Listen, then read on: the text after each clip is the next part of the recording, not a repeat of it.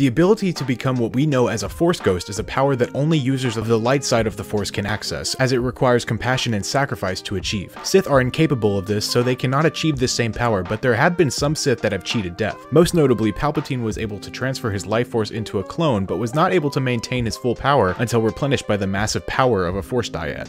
Sith have also been seen to retain their consciousness through possession of inanimate objects, such as the helmet of Lord Momin, which could possess people when worn. There were also other cases of helmets causing people to serve the dark side, but it is unknown if these were cases of actual possession or instead just a placebo. Momin was also able to reform his physical body, but that was only through the access of a powerful nexus in the Force. The only other post-mortem Sith that have been seen are in the form of visions, which are just manifestations of the dark side of the Force and not actual people. Overall, some Sith have learned to cheat death, but not in an eternal or pure way like our Jedi. Bye!